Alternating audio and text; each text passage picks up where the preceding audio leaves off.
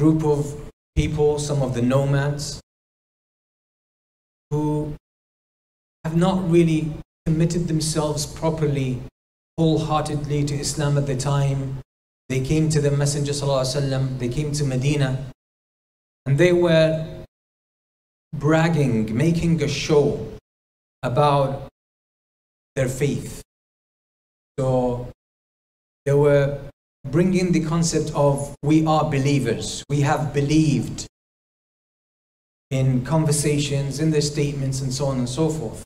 And at one point they brought that to the Prophet ﷺ, and there was a hint of them sort of making the Prophet ﷺ feel as if they have extended a favor to him. That we have accepted your message.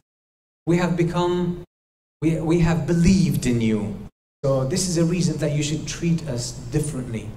You should appreciate this, that we have won over you here.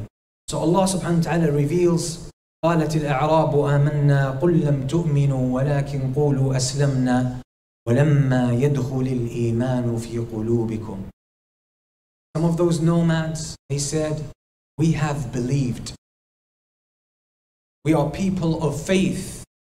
Say to them, O Muhammad, say to them that they should say, we have become Muslims. We have embraced Islam. We have committed ourselves to Islam.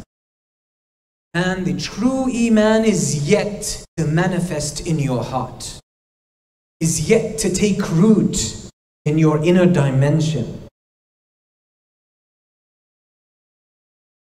So the Prophet ﷺ here fixed the terminology for them. His Iman is a holistic state. Iman starts in the heart. The root of Iman is in the heart.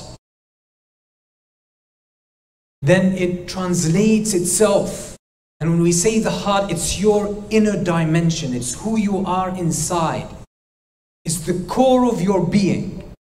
And this manifests itself because humans are expressive creatures. This expresses itself in the form of speech. So you say the Shahada. أشهد أن لا إله إلا الله وأشهد أن محمدا عبده ورسوله. So when your heart submits, when your heart commits, your tongue is going to express this. So you declare the Shahada, then you make dhikr, you recite Quran, you enjoin the good, you forbid the evil. You recite the different adhkar, and you invoke Allah subhanahu wa ta'ala. And then it expresses itself in the form of action. Your heart expresses itself externally.